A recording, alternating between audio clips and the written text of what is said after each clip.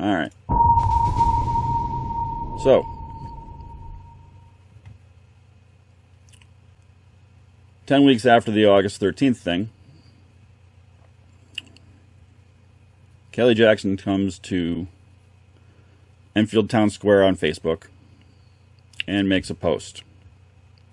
I'm not going to read it. This video is already going to be way too long. But clearly she's trying to stir things up.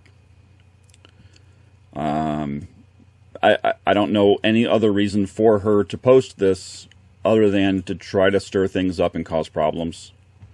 Makes no sense. But I'll be sure to make the pictures that you see.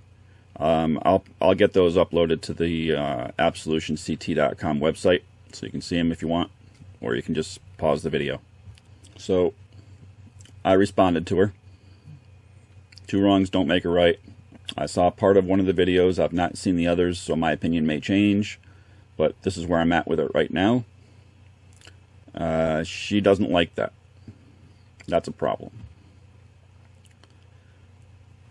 My post continues. Again, hope you take this as it's meant, as it's not fighting words. I've never attacked you. I've never insulted you. I've attacked your words. I've insulted your words, but I've never attacked you. So please take what I've said to heart. There's a better way. Do you think she listened? No, she didn't listen. So this is private messages between her and I. And it goes from bad to worse pretty quick, as you might expect. Alright. It's been on my page for weeks. I said, I don't look at your page. Someone sent me a link to a video yesterday. That's when I saw it. So she admits that she has a page. So I had made a comment that I had heard that when her son was going to the houses, that he had his jersey around his neck, not actually wearing it. By the time the police got there with the body cams, he already had the shirt on. It's a minor point, but it's what I heard. So here she sends me a picture of the police body cam showing me that he has his jersey on. I know the body cam, the police weren't there when it first happened. Here I said I might be wrong. I'll stick with it. That's just what I had heard. Screenshot with his jersey on from the body cam. I know. And this is when she starts swearing at me. She says, my son was not trying to take the flag. So, for those that don't know, supposedly, it looked like the son was looking in the back of the truck, or looking at the flag in the back of the truck, because there was a Trump flag in the back of the truck. We don't have confirmation necessarily on anything. It's just what I've heard. And this is where she starts calling me a piece of shit. Then she says, offer help by posting lies, offer ideas. First off, I didn't ask for any conversation. She posted on the Enfield Town Square group. What are you posting there for if you don't want a conversation? That's the whole point of posting there, is to have a conversation. So this is when I banned her. And then she goes a little off the rails a little bit more.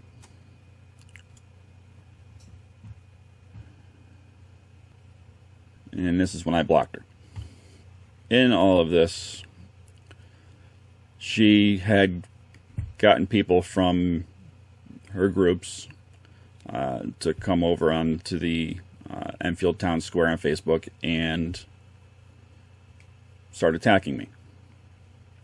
So in looking at who these people were and some of their backgrounds, a few of them were proudly displaying that they're members of Antifa,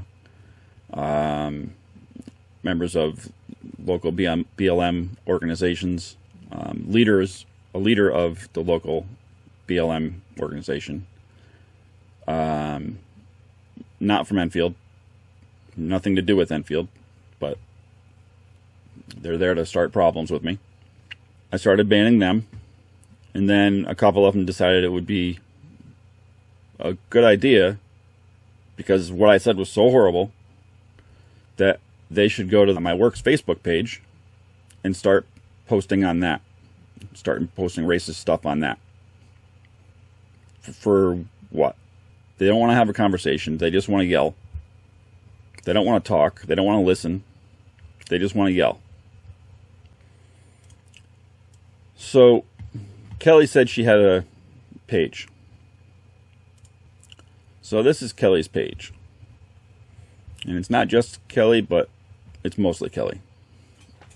She says, "This is what Rob Anderson said about Kelley's son's situation."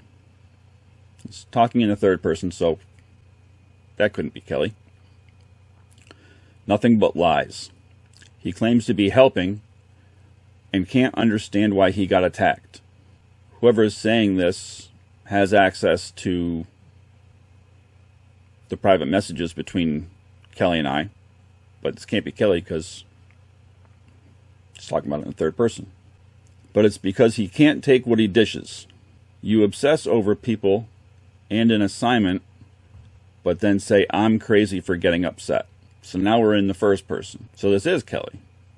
Let me look at the edits. Oh, there's edits. It originally said, "This is what Rob Anderson said about my son's situation." So it's clearly Kelley, but she's trying to hide it, and she's trying to play it off like it's a third party. That's pretty deceiving. She can't just say, "my son." This whole thing that she does, where she tries to make it like other people are the ones that are talking, but it's just her. So other people are talking about Kelley when it's really just Kelley that's talking about herself. That's deceiving. If I say something, it's coming from me. It's not coming from some unknown screen name, anything like that. It's coming from me. I'll put my name on it. If I say it, I'll put my name on it. Here's some of the responses. They call me a racist. They call me delusional, insane. Something about a black flag. I don't even know what the hell that means, but apparently they think a black flag is threatening. So here's where I had to make a post saying that I had to ban everybody that Kelley sent over. And I didn't want to do that, but people can't play nice. Then we got the ERTC post, where they post all the names and addresses and phone numbers and emails of the members of the ERTC, Enfield Republican Town Committee. Again, the Enfield Republican Town Committee has done nothing to Liz. They have done nothing to Kelley. Nothing. She thinks they did. She's convinced they did. But no, they did nothing. And even one of their friends thinks it's a problem. Putting people's personal information up there, it's a safety thing. That could be dangerous. They don't care. And then we get to this lovely thing.